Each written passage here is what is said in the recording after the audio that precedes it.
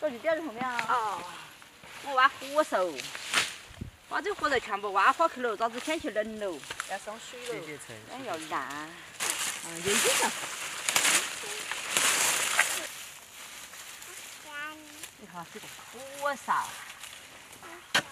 啊，火烧。杀！哎呀 ，come on。 火烧是甜的吗？就跟山药的口感差不多，其实。你弄干的还是有。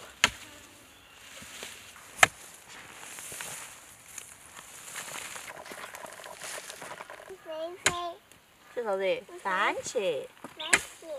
对。不要看。这个你要吃不？青盖点你要吃不？没缝。没缝啊。没缝要吃。哦哟，你看，几点？这边好多。 给。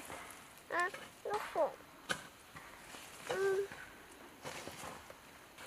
咦，吃点鸳鸯回去打汤汤，才吃得了这菜。切菜菜。菜菜。你这个切了，你别切，你把妈妈抱到的。多菜菜。小哥哥的小背篓还没编好，还没编好。多菜菜。多菜菜。 你跑到哪个给左脚悠悠？快点抬哦，我的火烧都挖完了。再把你菜菜装你板板头。妈妈，我爸爸吃了。板板装菜菜。爸爸给。哎。看外婆装。想看你叫小可爱呀，想看小可爱只能在视频里面看，只能到视频里面。要得，端起来嘛。端起。要得，中间。 有没有听到小师妹说话呀？大家。啊，走了，喊妈妈不扯了，他说走了。够到汤了不嘛？够了，走嘛。你洗起你爸爸。哎呀耶，爱爸爸。不了嘛。走，走回家了。看这个海椒来煮鱼。我今晚上用那个藤椒味的钵钵鸡煮。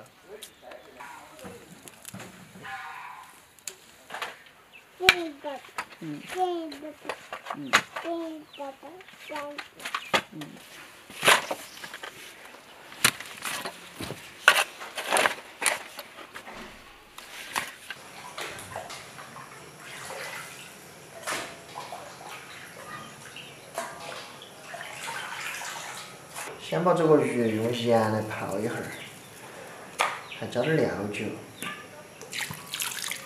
我们再煮点蘑菇来这个鱼头，更加的丰富。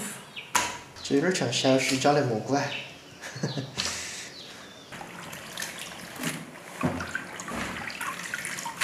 切点青红椒丝放在里头，颜色就好看得多了。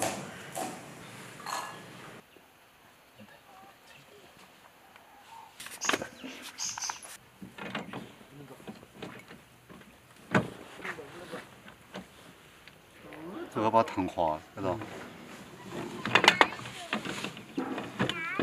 放点猪油，然后来一点姜片，几根花椒，炒香了就可以倒水了。这个鱼漏起来了，放点红薯淀粉，不要太多了。然后用你勤劳的双手把它和转。我们这边有2包哈，但是我们今天的鱼少，煮1包就行了。等到水开了，直接倒进去就可以了，把调料。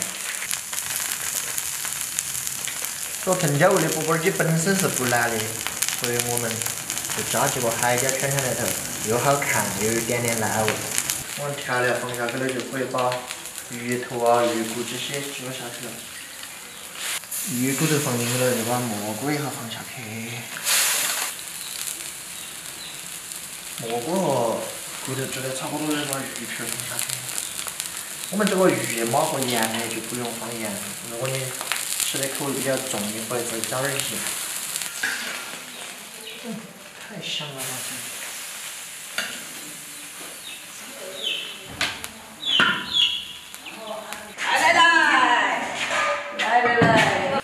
来哦！是。干干嘛了？好吃啊！那你炸过了嘛？你能吃了嘛？